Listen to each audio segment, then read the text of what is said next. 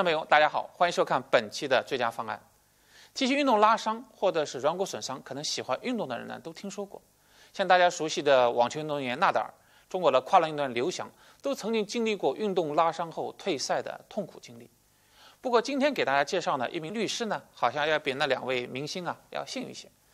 虽然呢他在练习武术中呢脚后跟呢撕裂拉伤，但是在经历了山穷水尽的困境后，却在偶然中找到了一个解决的办法。他叫安杰静，一名移民律师。户外武术的他在练习中不幸脚后跟撕裂拉伤。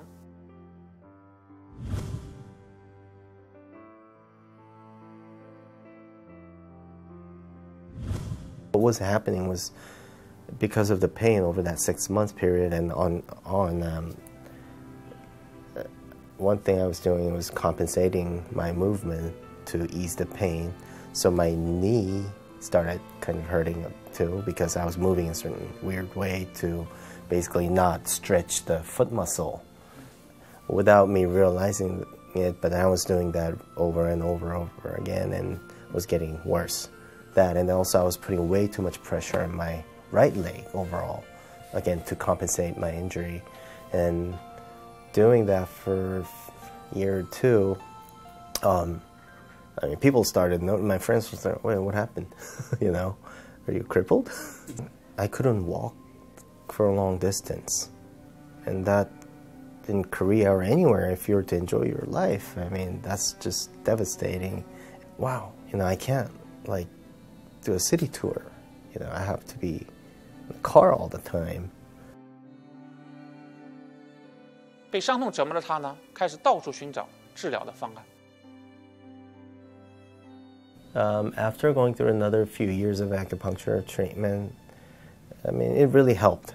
The different doctor, different person, and he was really good at it. So I thought I was healing, and I was going back to the gym and doing other things. But then again, it wasn't really completely healing.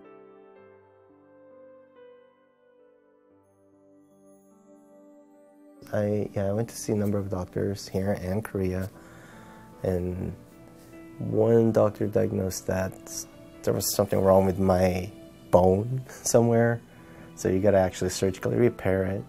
I went to bigger hospital, said that's bogus, nothing wrong with my foot or joint, but it's the muscle tear probably. And doctor prescribed the ortho shoes, and also he said I need to stretch out, but then it's not gonna heal completely. 据安杰静介绍呢，他几乎找遍了他认为能找到的所有的治疗方法，但医生的回答呢，却越来越让他感觉到有点绝望。他甚至认为他这辈子都无法再练习武术或者运动了。但是一个偶然的机会呢，却改变了他的人生轨迹。他开始尝试另一种新型的治疗方法——干细胞疗法。他飞到了纽约的法拉盛的现代通诊治疗中心，开始接受治疗。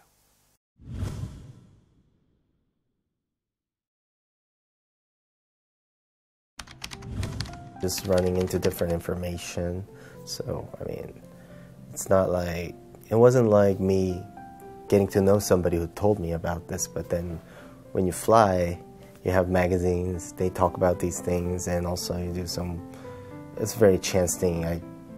Just like everybody else, we all browse for nothing, no apparent reason. What I was most impressed about was that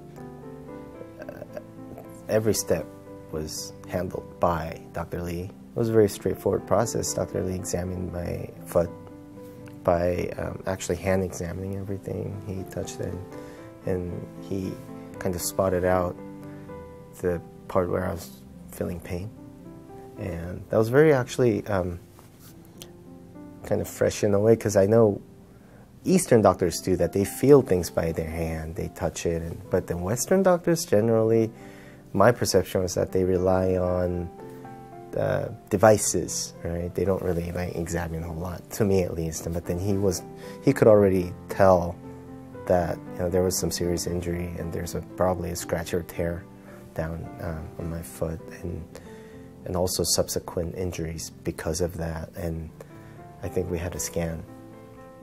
Is that MRI or a scan, CAT scan or whatever? And he showed me parts where he thinks his injury is, and he said it's still there, it's not gone. So I examined him. There was a severe tendinous area on the foot, and I looked at on the ultrasound. I could see there is a tear of the tendon.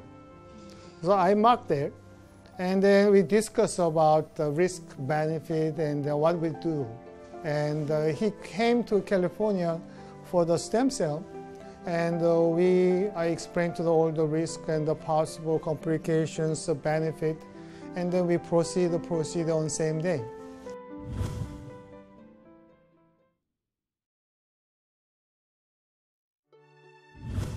Stem cell is a cell which can change to another cell. Like when the baby comes, baby has one cell. It can be a nerve. One cell become a heart. One cell become a skeleton. It's like a stem cell can be changed to the cartilage, changed to the ligament, changed to the muscle. Stem cell can come from the bone marrow or fat.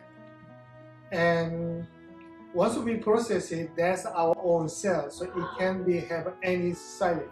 If patient has any injury or degeneration, that's the kind of patient we treat.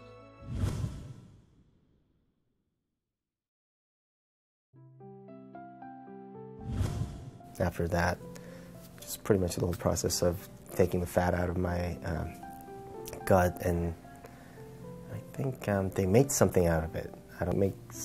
He made certain kinds of solution based on that, and I think also they took my blood out to mix it and something like that. So he basically brought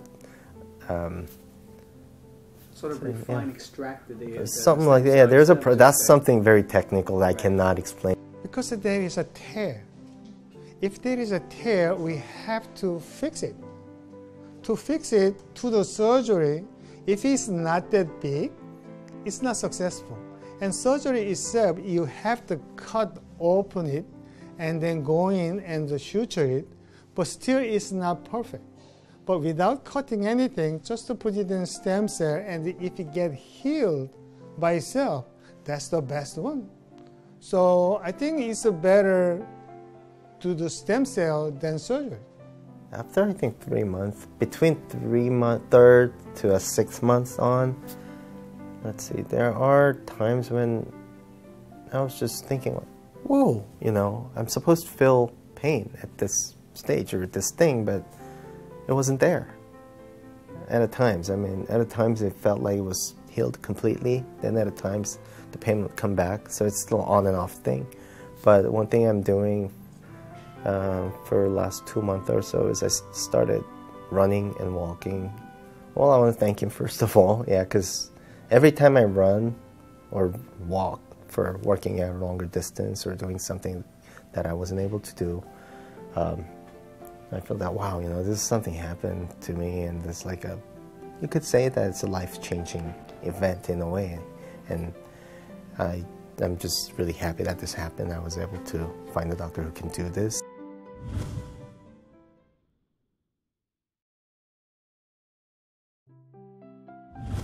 Who has a tissue damage? Who has a degeneration? Like tissue damage is a young athlete or regular people. Recently I gave a stem cell injection.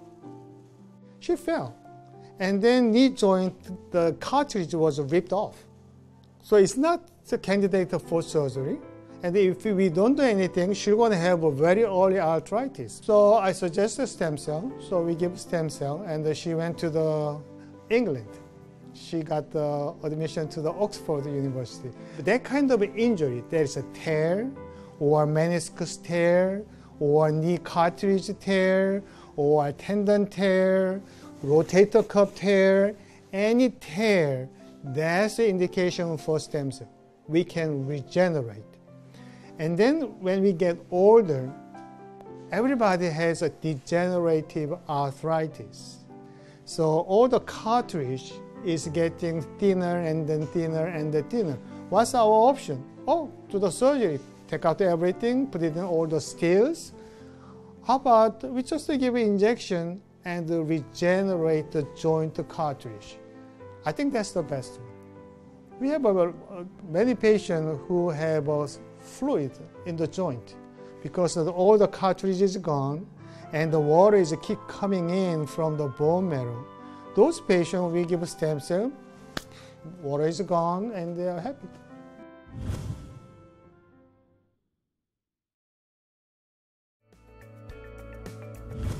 I think stem cell is the next generation of medicine.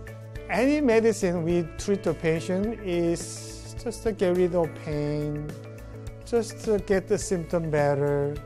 If there is any problem, we just remove it. But to heal something, it's better to regenerate. And our human body always degenerates every day. After age 30, I think our body start to degenerate. Means their regenerating power is getting smaller and smaller and smaller. So our body getting degenerate, and if we can push back, that's a benefit. And instead of cutting or removing it, if we regenerate, that's the best thing. If we remove it, you're going to keep collapse. But if we regenerate, maybe it can build up. So I think that's the reason stem cell is the next generation of future, our future.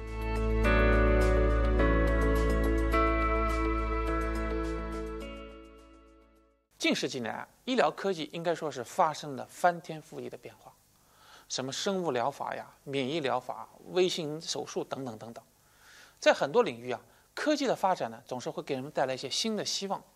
客观的说呢，干细胞疗法并不适用于所有的痛症，但是它可以给那些运动损伤、关节老化磨损又久治不愈的人带来一些新的期待。正如李医生的话来说，属于新一代的医学。希望今天节目呢，能够对那些痛症患者有所帮助。好，感谢收看今天的节目，我们下期节目再见。